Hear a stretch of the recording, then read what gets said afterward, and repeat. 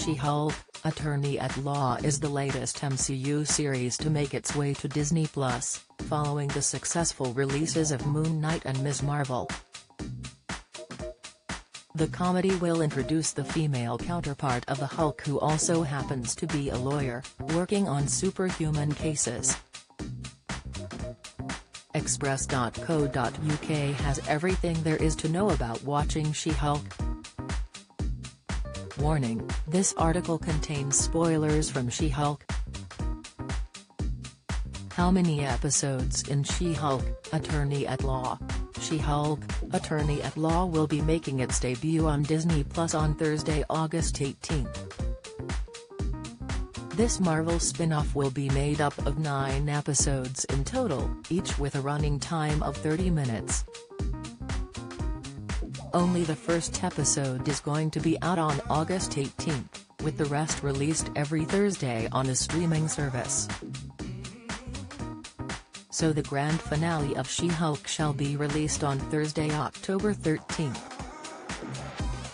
Meghan Markle and Prince Harry coverage slammed by GMB viewers. She-Hulk will follow the life of Jennifer Walters, played by Tatiana Maslany, who gets her unusual powers from her cousin Bruce Banner, Mark Ruffalo, after her blood is cross-contaminated with his. Jennifer desperately tries to reject her new abilities as she doesn't want the inconvenience of being different. But after some training and guidance from Bruce, she begins to accept the new her. Her powers also landed Jennifer another job, this time working as a specialized lawyer that focuses on cases that involve people with superhuman powers. Starring as the She-Hulk herself is actress Tatiana Maslany, who is best known for playing multiple characters in the award-winning science fiction thriller series Orphan Black. When asked about what she wanted to bring to the role by Screen Rant, Maslany explained, "I feel like whatever I did bring did just feel like, even if it wasn't on the page, it was inspired by the page. And Terry's something about Jen that occupies a very feminine, joyful place. She has an experience of her femininity that is buoyant and all of that. But she also has this kind of little boy vibe about her.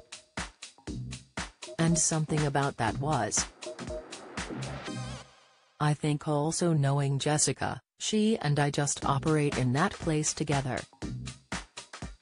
So, there was something about our own interactions that bled into the character." This morning's Rochelle Humes caught an awkward exercise blunder video, traditional TV under threat as younger viewers stream away, explainer Dope6 Betsy Star details mixed emotions of her final scene. Cast: joining Maslany in the cast of She-Hulk will be actor Mark Ruffalo, who is reprising his role as the Hulk.